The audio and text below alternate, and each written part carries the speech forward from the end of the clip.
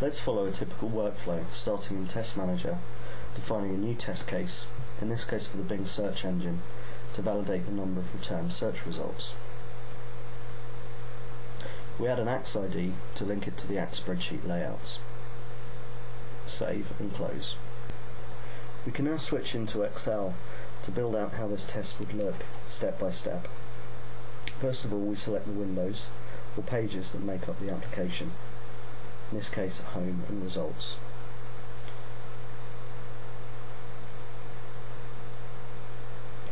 We take each one in turn, providing an ID for the row of data within that spreadsheet layout. We provide a description for documentation purposes, and then a series of actions and data associated with the objects on that screen. In this case, setting the search term to coded UI tests and hitting the search button.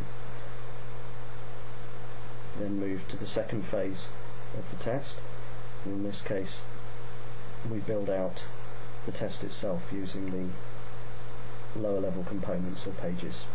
We provide an ID, description and start point. Now we can say which subtests will make up this particular test case. Firstly, entering the search term on the home page, and secondly, entering the results and checking the return value. The spreadsheet definition is complete, so we can switch now to the ACS user interface to generate the code and documentation for our test case. This shows the documentation in natural language. We can then execute the code to ensure it performs correctly. And check the results. In this case we have a fail. We can drill down into the ACS results, checking the process as we go, and we see here that validating the count, our expected naturals mismatch. So let's copy in the actual value back into our spreadsheets to update the test.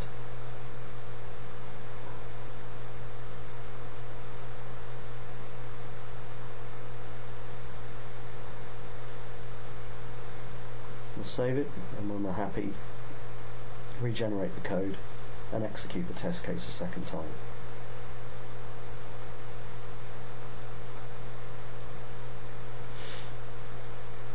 In this case, the test passed correctly.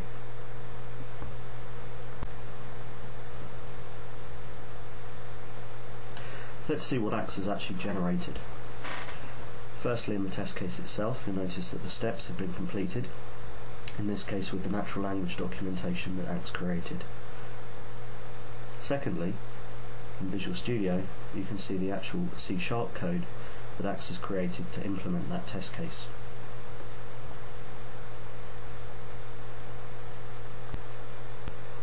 Expanding the test set is a matter of just adding new rows to the spreadsheet layouts. In this case, a longer search term and no search term at all. We build these test cases in ACS, switch back to Test Manager, and ACS has automatically added the references to those particular test cases, so we can add those to our test plan.